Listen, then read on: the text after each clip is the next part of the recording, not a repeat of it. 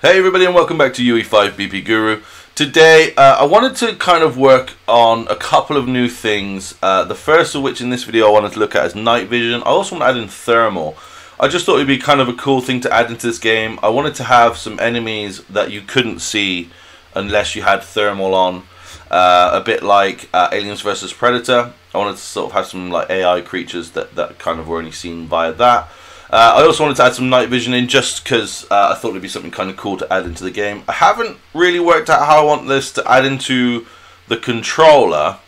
So that'll be, we'll do like a controller setup video down the line when I kind of make sure everything is how I want it on a gamepad and a keyboard. But I thought we'd just get the brunt of it down. First of all, you need to open up the third person character.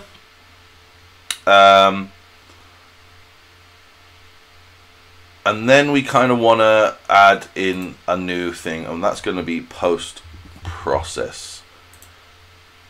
That should get added in somewhere, wherever it is. Oh!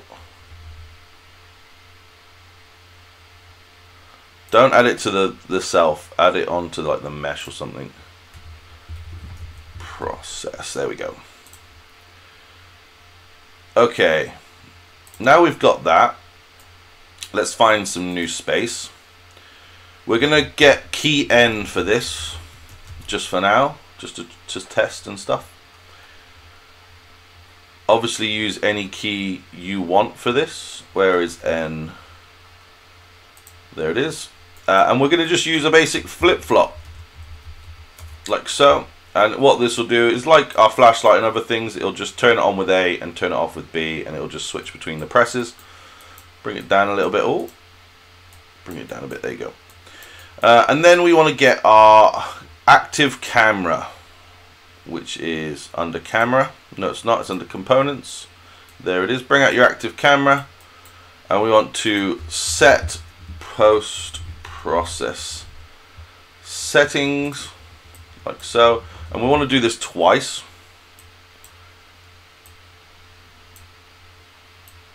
Chuck them both into there, like so. And we want to set these to two individual variables. So this one will take all the setup of the post processor as it is now. So we'll call this, rename this to normal PP. And then we want to promote this one to a variable. And we'll call this one night vision PP. So what this will do is this will, when we press A, it will activate night vision, and when we press it again, it will return the post-process volume to what it should be. And now we want to amend some of the values within our night vision post-process. Okay, so there's a few things we need to change. The first one we need to find is our exposure. I'm just going to open everything up so I can see everything. You used to be able to, I think on UE4 you used to be able to just search for what you wanted. Nowadays you cannot. So the first one we're going to change while we're here is film grain intensity. Change it to something like 0.7. We then want to find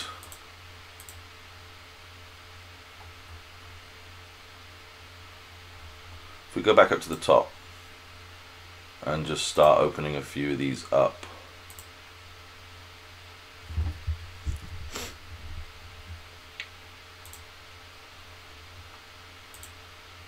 Come down to exposure, and we want to change our exposure compensation. Change this to 7, I'd say, is probably a good one.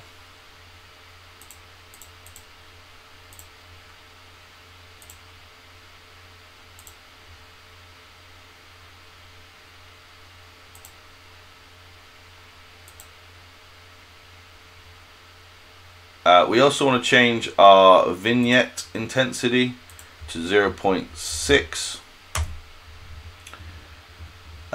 We're also looking for bloom intensity. Bloom intensity should be 1. And the last thing we need to find is our scene tint.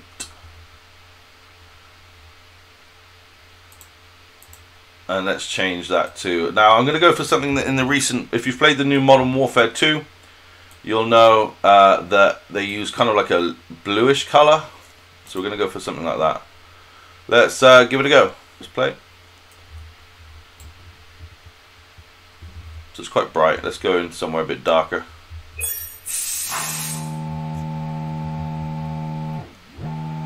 That's not giving us the exact kind of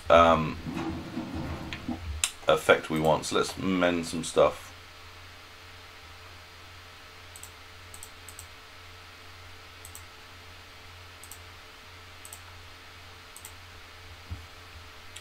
That's probably why. I'm using the wrong tint. Probably doesn't help. Click OK, compile, play. That's better. That's a lot better.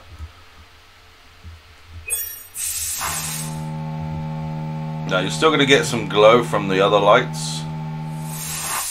I think that's the problem down here. Instead let's go into this area here where it's a bit darker. There we go. So I think the other lights were affecting it down that corridor because they're quite they are quite intense. But as you can see, we've got this lovely blue tint. We can also put on our light to brighten stuff. But we have a working night vision. Obviously, change a few of the other effects to suit you better. Like if I turn that back off, let's turn that back to white and turn it off. We don't want any lens flare. Let's give it another go to see if that does affect it in any way. Oh, a little bit darker.